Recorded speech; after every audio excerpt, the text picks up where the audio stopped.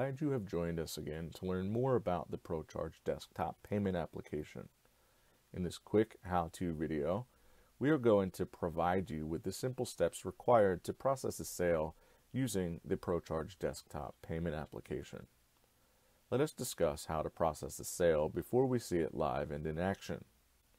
In order to process a sale on the ProCharge Desktop payment application, you will need two important pieces of information from your practice or invoice management software.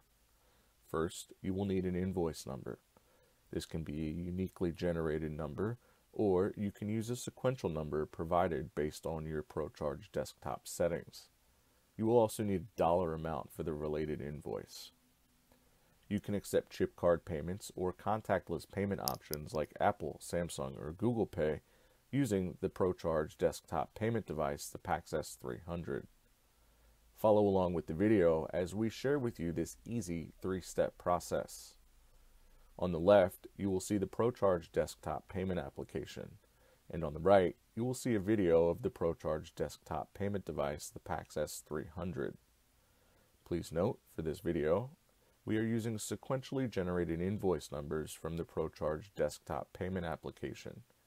If you are using an invoice number from your practice or invoice management solution, you can key it into the invoice number field within the ProCharge Desktop application itself. With my invoice number already defined based on settings, I will enter the dollar amount to be collected from my client and select the process button in the bottom right corner. Upon doing so, you will see the payment device prompt the client for payment.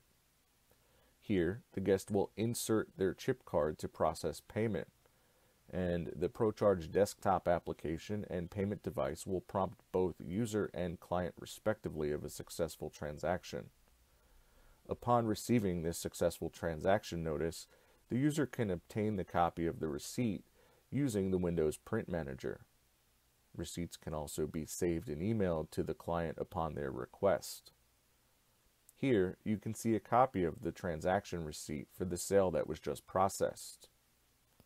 After watching this video, if you find that you need assistance with processing a sale or anything else related to the use of your ProCharge Desktop payment application, please feel free to contact our class-leading technical support department. Thanks for watching, and make sure to watch the next video where we will teach you how to process a void on the ProCharge Desktop payment application.